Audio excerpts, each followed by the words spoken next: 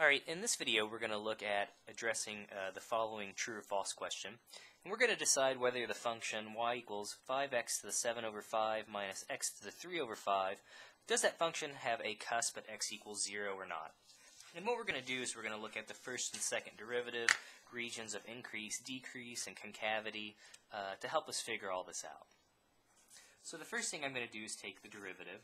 So the derivative of x to the 7 over 5 will be 7/5 x. If we subtract 1 or 5 over 5, we'll get to the 2/5 power. Minus, we'll have the derivative of x to the 3/5 will be 3/5 x. And again, if we subtract 5 over 5, that'll be to the negative 2/5. So we can just cancel out our 5's. Okay, we've got x to the 2/5 and x to the negative 2/5. We can pull out that smaller exponent, which will be x to the negative 2/5. I would have to multiply by 7 to get that back. And then I'm going to need x to some power. And again, remember, when we multiply like bases, we add exponents. So I'm thinking negative 2/5 plus what would be positive 2/5? Well, I think we would need positive 4/5 so that when we add, we get to the 2/5. Minus, we've already pulled out the correct variable in power, so we would just need minus 3/5. Okay, so I'm going to rewrite this as 7x to the 4/5 minus 3/5 all over x to the positive 2/5. Okay, so now we have to find critical points. And notice our original function, 5x to the 7/5 minus x to the 3/5. That's going to be continuous for all values of x. So by default, whatever numbers I find by setting the derivative equal to 0 or undefined, those are definitely going to be in the domain of the original function, which will mean any points that I find are in fact critical points. So just one little thing to point out, just definition-wise. So again, for the derivative to equal 0, well, that's where the numerator equals 0. So 7x to the 4/5 minus 3/5 equals to 0. That'll be one thing we have to solve. To figure out where the derivative is undefined, that's where the denominator equals 0. Well, this part's pretty easy. You can raise both sides to the 5 over 2 power. And if you do that, well, 0 to the 2/5 power is what gives us 0. So that makes our function undefined. And for setting the derivative equal to 0, to solve this equation, I'll just add 3/5 to both sides. I'm going to multiply both sides by 1 over 7. So that gives me x to the 4 over 5 equals, I guess we would have 3 over 35. And now, to get rid of this 4/5 power, squeeze it in there. To get rid of this 4/5 power, I'm going to raise both sides to the 5 over 4 power. So on the left side, we just get x. Now we have to be careful here. I probably should even write the plus and minus right there, but I didn't. Again, this is taking we're raising 3 over 35 to the 5th power, but then we're taking a 4th root of it. And we're taking an even-powered root, and when we solve equations, we get both positives and negatives. So be careful about that. We're taking the 4th root, so we do have to include the positive and negative solutions. Actually, the first time I made this, I left that out, so just goes to show you it's easy to kind of forget one little thing, and everything's out the window. So do be careful about that. We're taking an even-powered root, so we get positives and negatives. I technically should probably include it right there. So those are going to be our other critical numbers, and then x equals 0.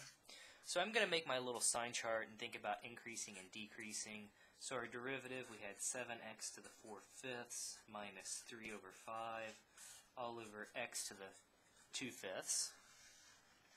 Okay, so I'm going to go through this a little bit faster. You can check my arithmetic. So we've got 0. We've got the 5th power of 3 over 35, and then the 4th root of that. We've got a positive one, and then we've also got a negative one, as we just discussed. Notice, 3 over 35, if we raise that to the 5th power, that's going to be really close to 0. If we take the 4th root of it, it's still going to be pretty close to 0. So I know that this is a number, I know that this is going to be a number between 0 and 1. Same thing for the other one. I know that this number is going to fall between -1 and 0, just to help me plug in numbers to make my sign chart. Alright, excuse me, so for example, suppose we take the number +1. Let's plug that in. Well, that's going to be 7 minus 3/5, which is positive, over positive. So that means for this entire interval, our function is increasing. Let's take a number that's really arbitrarily close to 0, but positive. If I plug that into my first term, it's going to be 0, close to 0. Then we'll have minus 3/5, which is going to give us a negative. If we take a positive number and raise it to the 2/5, it'll still be positive. So that's a negative over a positive, which is a negative. So that means our function is decreasing. Let's do the same thing. Let's take a test value in between our two critical points. Let's take it arbitrarily close to 0, but make it negative. Well, again, the first term is going to be super close to 0, so we'll have roughly negative 3/5 in the numerator. Okay, it is a negative number, but when we, when we square it, again, this is x squared, the 5th power. That's x to the 2/5. So even though we're plugging in a negative number, since we're squaring it, it's going to be positive. The 5th root will be positive. Basically, the denominator is going to be positive for any value of x. So I think we said we've got a negative over a positive, which is a negative, so it's decreasing. And again, honestly, for this problem, I don't even really care what's going on over here because we're just trying to figure out what happens at x equals 0. So technically, on a test or something, I would not even worry about what happens. I really wouldn't have worried about either one of these two intervals, to be honest. But just to be complete, suppose we plug in, say, -1. Again, we're raising it to the 4th power. That's going to make it positive. The 5th root will make it still +1. So we've got 7 minus 3/5. That's going to be a positive over a positive.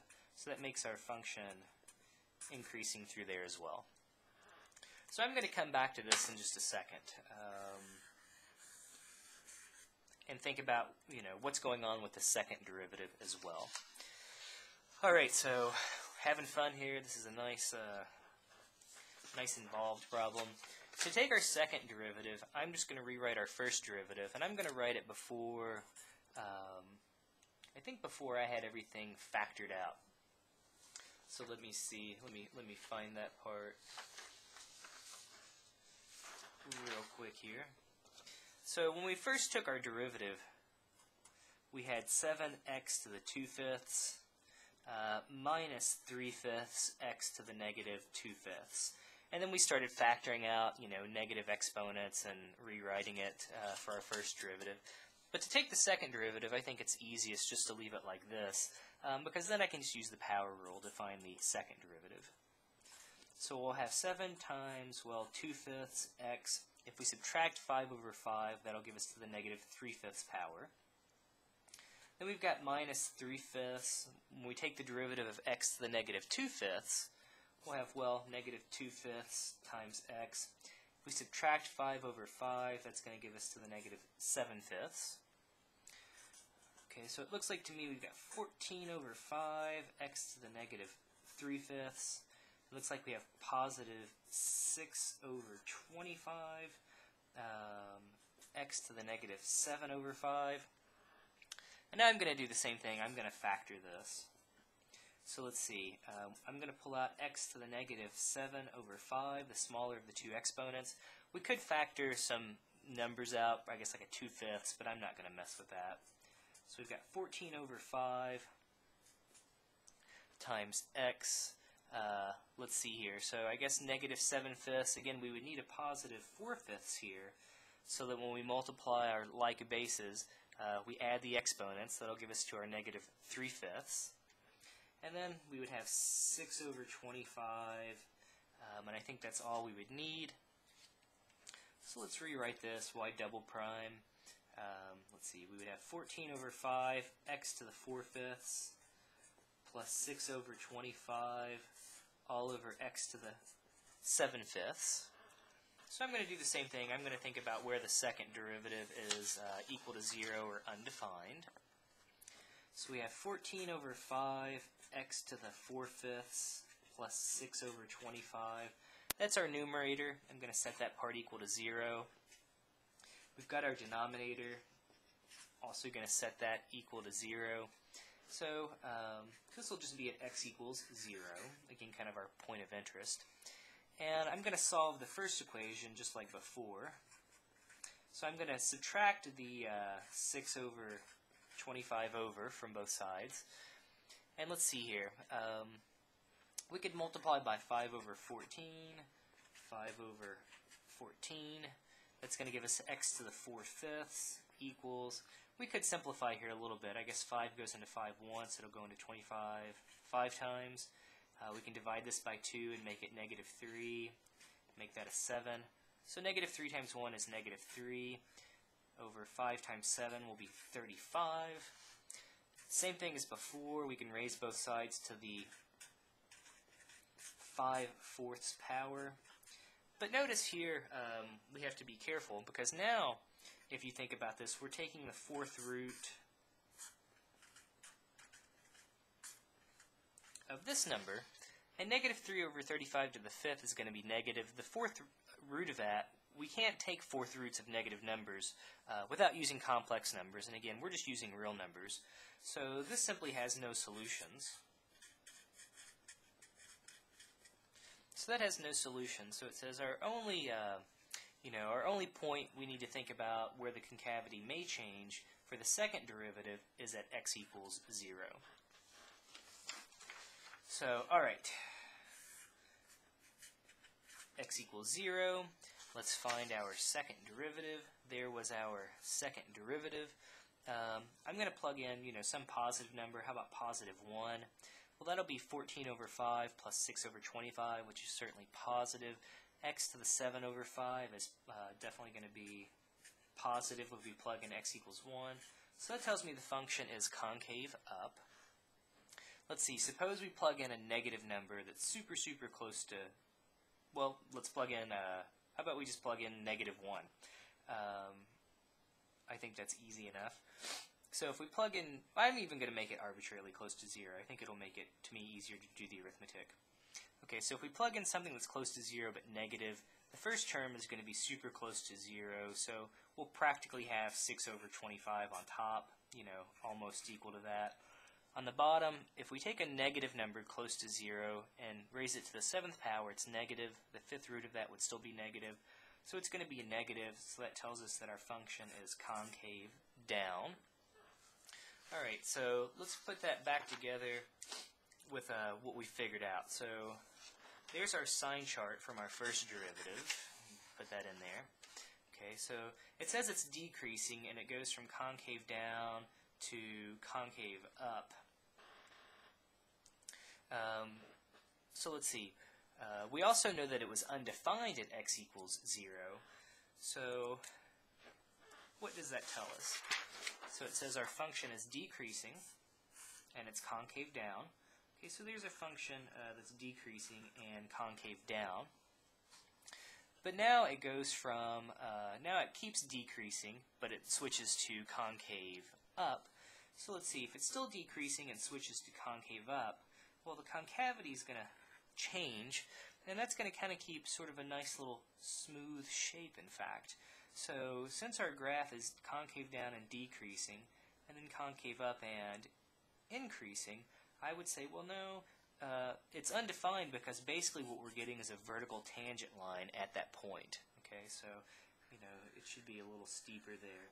We're getting that vertical tangent at that point is what's happening here. So decreasing, concave down, decreasing, concave up. So I would say, definitely it's undefined, but that is not a cusp point. Okay, it's just a place where the derivative is undefined.